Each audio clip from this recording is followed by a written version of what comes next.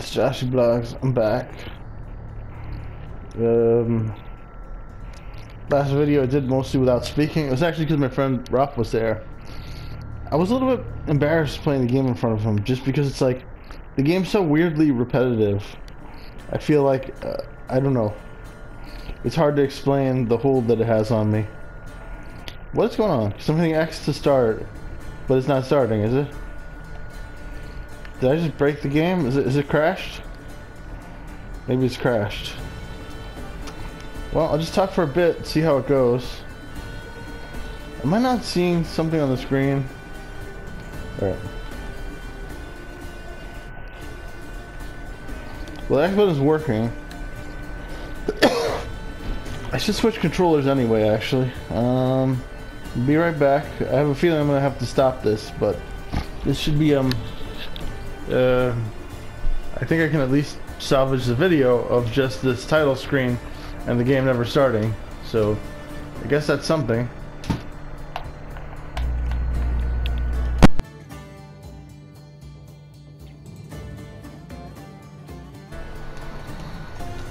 I just switched controllers and it's still not starting. Not that I expected it to start because the controller switched. I just switched the controllers because the batteries were low. Ah, it started! I don't think it was because of the controller switch, but maybe it was. That was weird. I think it was just a little glitch where, like, for a moment it was not detecting the controller or something. That really surprised me.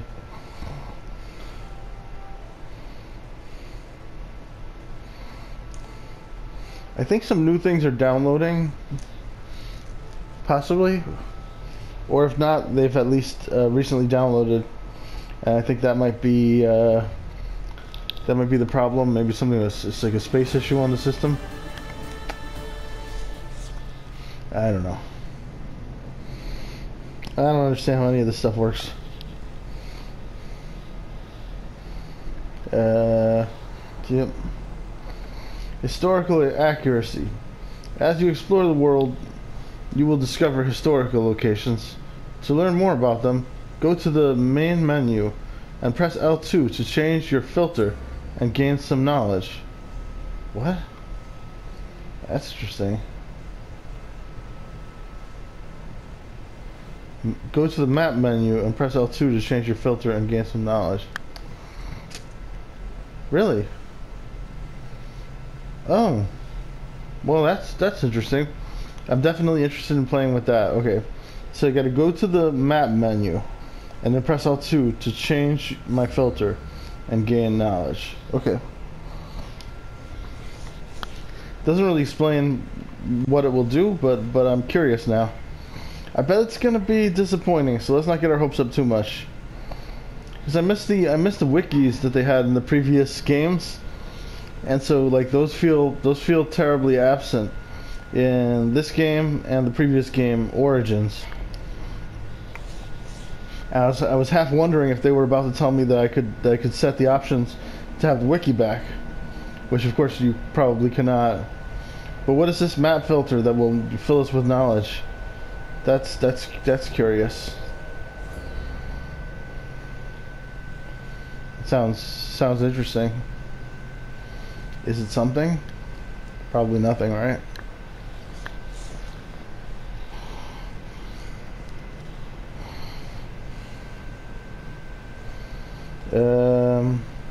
Yeah, I'm thrown. I was gonna read some more things, but now I'm just totally focused on this map filter change. All right. Well, here's the map. Okay, prepare to be disappointed. I'm about to hit L2.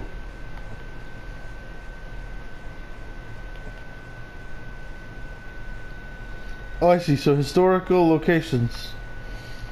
That's probably it, right? The historical locations filter. Pillar of Dionysus. Oh, you can learn about it. Oh, cool. So the Pillar of Dionysus. Yeah, this is a little bit disappointing compared to what I was hoping for, but it's not. And look, this fort that I just killed a bunch of people in has some kind of historical significance. Fort Geronea. Mount Geronea, or Crane Hill, was named for the flock of cranes that showed Megaros the way to its peak to escape a flood. Yeah, it's not quite as good as, yeah. I feel like I was correct about telling you to lower your expectations. It was not all that. But whatever.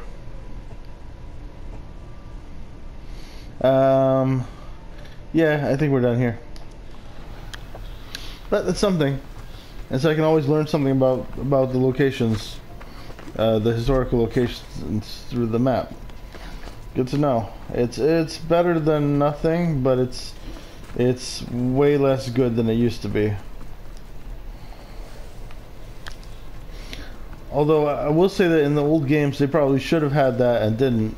But what they actually had was something that was sort of more or less better, except I think it wasn't connected to the map. But like when you found a new location, there'd be like a bigger amount of information. Not by a lot, but they would sometimes have like a whole page.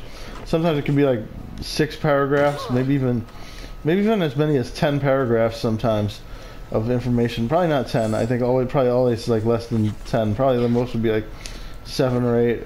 But basically, you know, you'd have like a whole little Wikipedia article. Well, maybe a little smaller than that, but yeah, like you have a little encyclopedia entry on whatever place you find. And unfortunately, I don't think you could do it from the map, so you couldn't go to the map and do this. Oops. What am I doing? Okay, you couldn't go to the map and then just look at a place and be like, oh, what do I know? What can I learn about Pagaai? So that's a good addition. It's just too bad that it's in place of something that was arguably even better. I'm hitting the wrong button. If you're wondering what am I doing, it's because I'm hitting the wrong button. I don't know why I'm hitting that button. It's just I have an instinctive reaction to hit R3, and it keeps knocking me out of the. Keeps making the map do that weird thing it was doing. I discovered, I don't know if you just noticed me discovering this in the previous video, I was telling Raph about this. I discovered that I can knock out a bandit and then kill him with a sword after knocking him out. And then if I do that, it just makes it a lot easier to kill him with the swords or the spears. If you just like knock him out and just stab him first. Pretty cool. In fact, I think I better take this ability. It'll help me with my quest. Mastery of paralyzing arrows. Yeah, so look at that, how it shows the fire arrow, even though this is kind of lazy, by the way. It's too bad that they couldn't show the actual ability that I'm getting. So they're showing the fire arrow instead of paralyzing, and then it doesn't change with levels. So for instance, it's not actually showing the new upgrade here, you know, it's just showing the basic ability. Which feels like a missed opportunity. But anyway, with this knockout arrow, I can knock people out from the range, then come up and kill them with the sword or the spear, and that'll make my life a lot easier.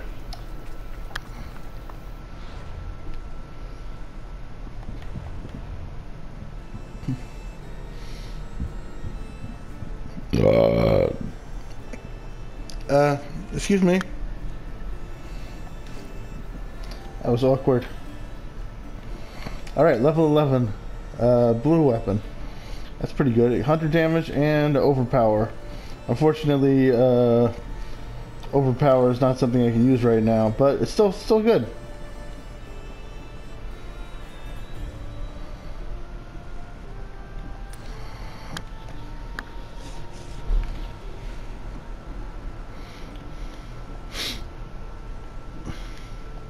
I don't know if you noticed, but I changed the appearance of my character a couple of times.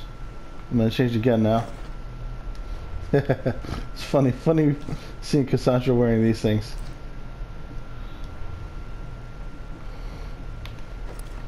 I don't know if it's really worth changing the braces, but it's kind of fun to do anyway.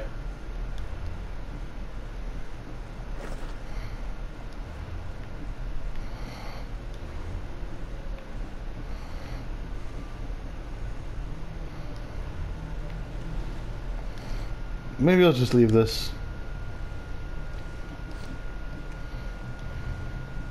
I'll just change the things that... I don't know, I'll change this too.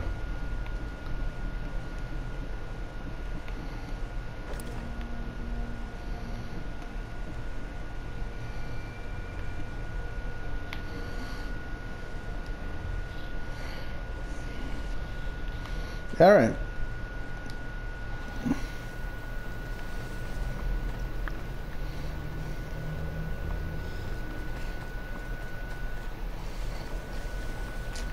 Where to now?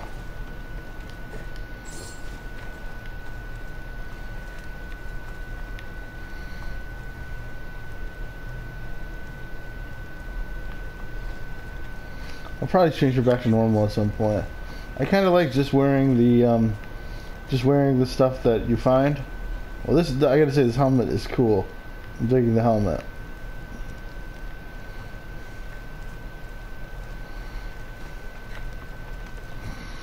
Where to now?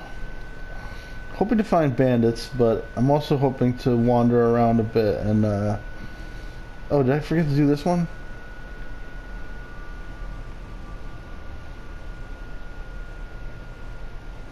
Right, I remember jumping into the water and getting the thing, but then I forgot that I would have to then go back and return the mission. Is it worth it?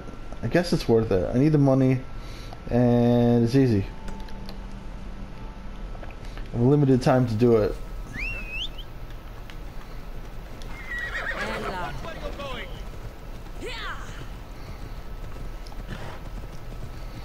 Let's just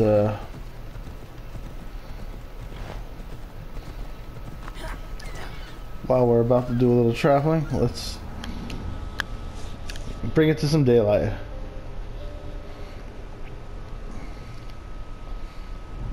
There we go. That's better.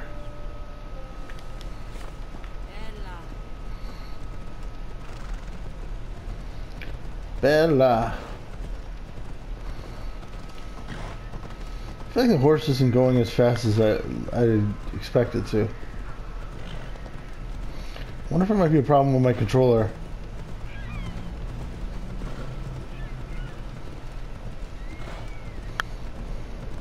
I guess it's going fast enough though that it's fast enough to be functional, at least.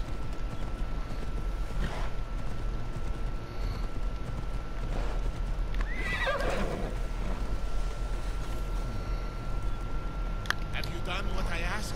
I think so. You've served Sparta well. This is Happy to help.